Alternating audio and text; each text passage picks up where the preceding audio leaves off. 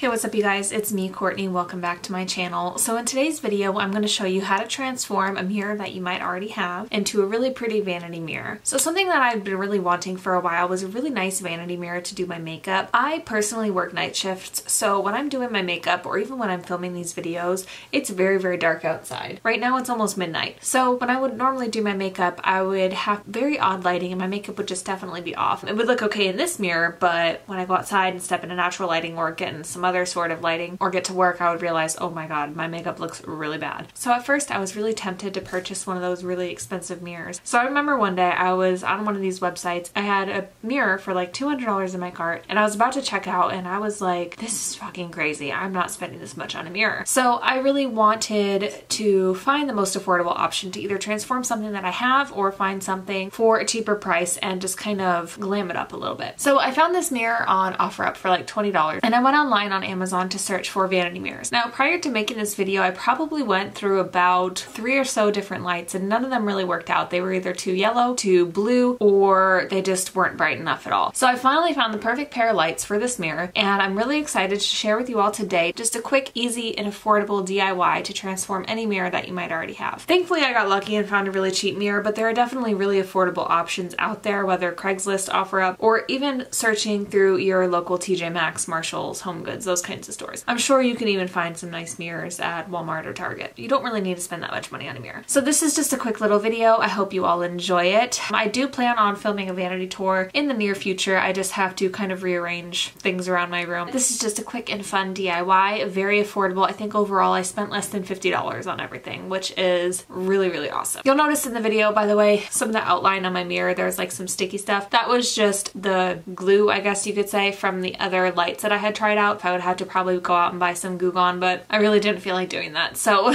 my mirror is a little bit dirty still. But yeah, that's it for today's video, guys. I really hope you enjoy it. So if you're interested in any more videos from me, please be sure to subscribe. Give this video a thumbs up. It really does help my channel. And yeah, I'll see you in the next video. Bye, guys. So this is just a quick overview of what the mirror looks like before. It's just something that I found on OfferUp for $20. It's really nice and really big.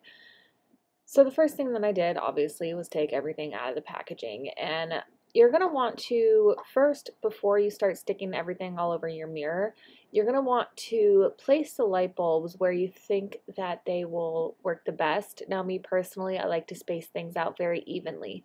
So how I did this was I took the sticker off the back of the first light bulb and I placed it in the bottom corner because I knew that that was my starting point. Then I just took all the extra twist ties off to loosen up the strings between the light bulbs. Then your second step is going to be place the very last light bulb at the end of the string. Now for me, I knew that I would be having some items at the bottom of my mirror that would block the light bulbs. So for me, that last bulb would go in the bottom right corner of my mirror. Now this is the part where planning ahead definitely is imperative, because once you stick these light bulbs onto the mirror, there is pretty much no getting them off. It's such a pain in the butt to get them off. So please don't do what I did the first time. Just make sure you map out the lights first where you want them. What I would recommend doing is taking like a small piece of Scotch tape and just taping them along the mirror edges. It's going to be a little bit sloppy, but it'll be worth it in the end. So I knew that I wanted 4 light bulbs at each corner of the mirror, and then I wanted the other 2 lights in the middle. Also, quick note, I would really suggest placing the bulbs on the actual mirror part itself, because as I said, the glue on these stickers are extremely strong. So if you do decide to take them off for whatever reason, you don't want to mess up the framing of your mirror. So then to connect them, I just attached this end piece that you saw in the beginning of the video. This detaches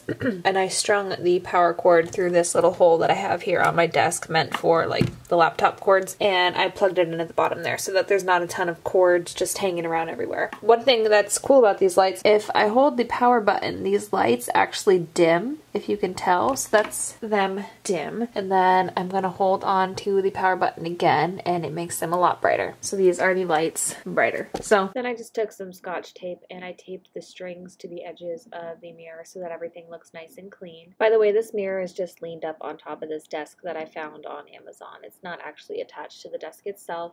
So this is just what everything looks like with the mirror lit up, and that entire intro video was actually filmed with just these lights, so it gives off a really, really nice natural lighting, and I'm really glad that I purchased these. If you're interested in these lights, I'll leave them in the description box down below. I'll also leave you a link to the lights that I tried out before that just simply didn't work for me, just so you can avoid that mistake of purchasing those.